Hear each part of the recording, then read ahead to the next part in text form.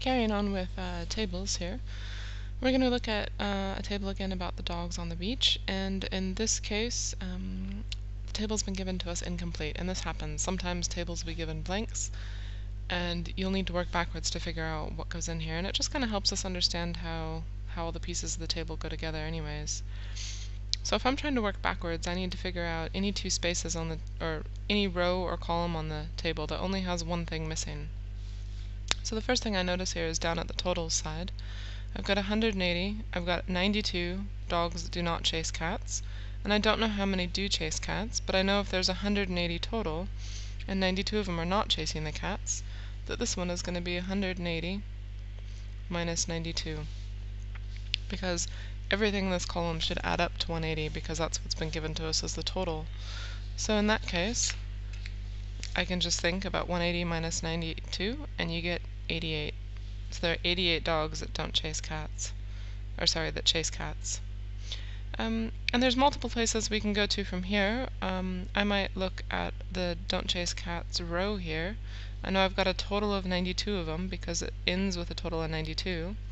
If 67 of them like cats, the number of them that don't like cats, again, is going to be that subtraction. 92 minus 67. And in this case, we're going to get 25. So I might go ahead and total up this column. If there's 30 that dislike cats and chase cats, and there's 25 that dislike and don't chase cats, if I add those together, I get a total of 55 that dislike cats. I'm working backwards just to fill in those last bits. If I have a total of 88 dogs that will chase cats, 30 of them don't like the cats. How many of them do? That'd be 88 minus 30, which gives us 58. And again, totaling up this column at the end. Or you could work backwards and think I'm supposed to have 180 total. I've got 55 here, and working backwards here. So either way, subtracting 55 off of 180, or adding 58 and 67, you'll get 125. So that's how we're going to work backwards to fill in that table. And unlike the previous video, here I'm actually giving you the individual numbers of dogs that have responded to these different categories. So it's not the proportion in there, it's not the probability, it's the individuals again, so we will have to do that division. So I want to find a few probabilities, and the first one we're going to look at is just the probability that a random dog chosen off the beach will chase cats. And so how many dogs in total chase cats? 58 and 30 is 88 total. So I have 88 out of 180. And that works out, so 0.4889.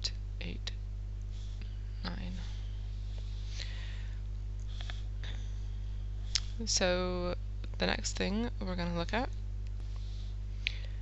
is what's the probability that they like cats given that they chase cats. So this is one of those given problems, and I'm going to highlight that word in yellow. And we're going to talk about it here because this is the conditional probability, a given problem. And so what happens in this case is that we're given a hint. So instead of saying, well, what's the chances that I get a dog that likes cats? I'm giving you a hint to narrow it down even more. It's like it really is a hint. It makes it easier on you to guess.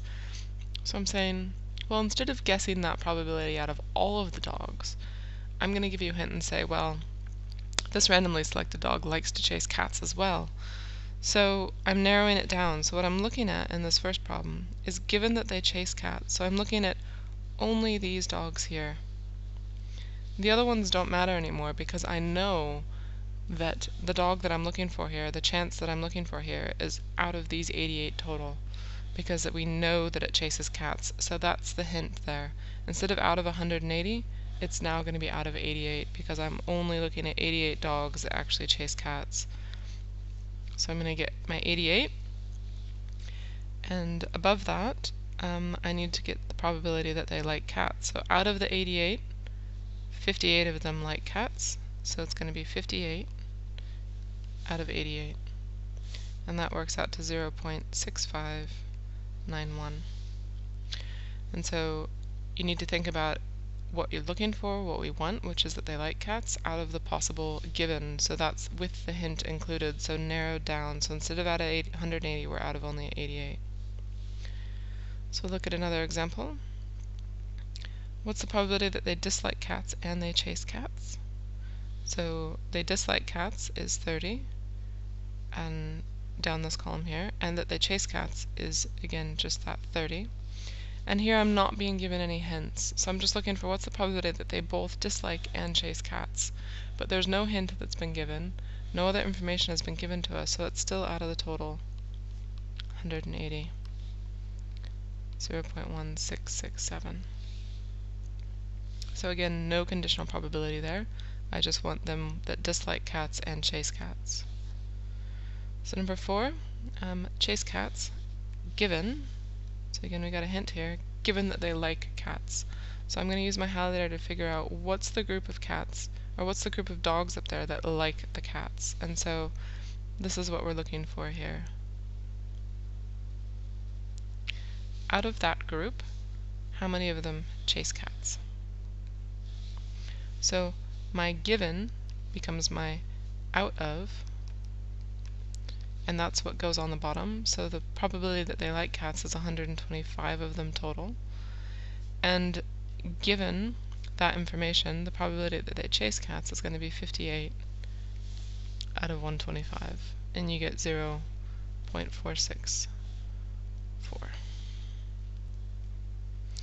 So those are a few examples. Again, with the given, you need to narrow it down to what the out of is, and that becomes what's on the bottom of your fraction. So I'm just going to go back up onto the other side of the worksheet and finish off those problems that we left behind that were the given ones. So here, looking at male and female dogs and what color they are, what's the probability you have a brown dog given it is a female dog? So here, my given is that it's a female dog.